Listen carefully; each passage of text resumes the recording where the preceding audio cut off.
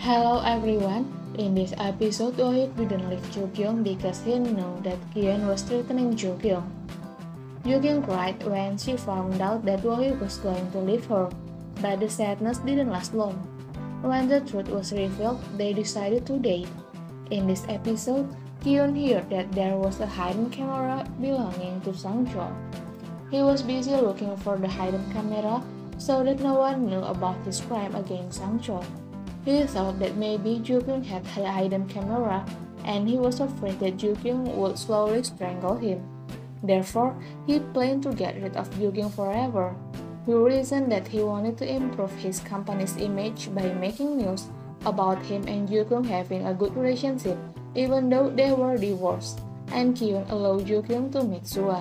That night, Jukyung was supposed to take Yekyung to the airport because Yekyung would receive treatment in the United States.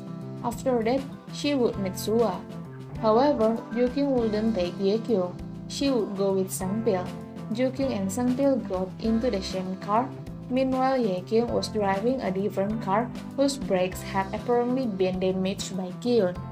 This was where Yekyung had an accident. In the preview of episode 27, Jukyung sees Kyun in the hospital. She also sees Tak Seung-gu pulling Kyun. Jukyung follows them, and this is where Jukyung hears their conversation. Jukyung finally knows that Kyun wants to kill her. Kyun sees Yekyung's body, which he thinks is Jukyung, and he is satisfied because he has gotten rid of Jukyung with his own hands. Meanwhile, Jukyung, who already knows that Kyun wants to kill her, creates a scenario to trick Kyun.